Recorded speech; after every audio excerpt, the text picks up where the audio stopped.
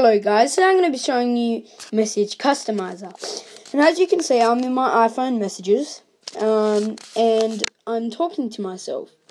So as you can see, it's purple right here. It's purple and this is a different green.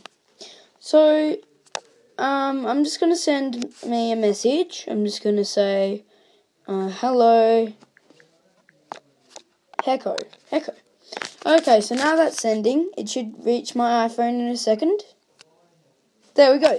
And as you can see, it was purple again. So I'm going to be showing you how to get this. So first of all, you want to go into Cydia. You don't need any source for this. This is just a Big Boss repo. And you want to type in search, message,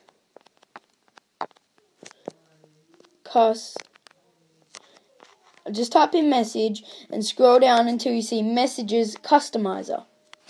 You want to click that, and as you can see, it's a Big Boss repo. So what you want to do is you just want to click install, and then you want to install it to your device. Now I already have it installed, so I'm just going to go to settings. And I'm already in Message Customizer, so what you want to do is you want to enable it. And then you can change it from here. So the SMS bubbles. So I've already changed that. But the iMessage bubbles for me is red when I send somebody a message. And then when I get a message back, it will be purple, like you just saw. So it is pretty good. I like this app a lot. So yeah, I will hope you guys like it. You can mess around with it, and if you don't like it, you can always turn it off and just quit messages, and then it will work.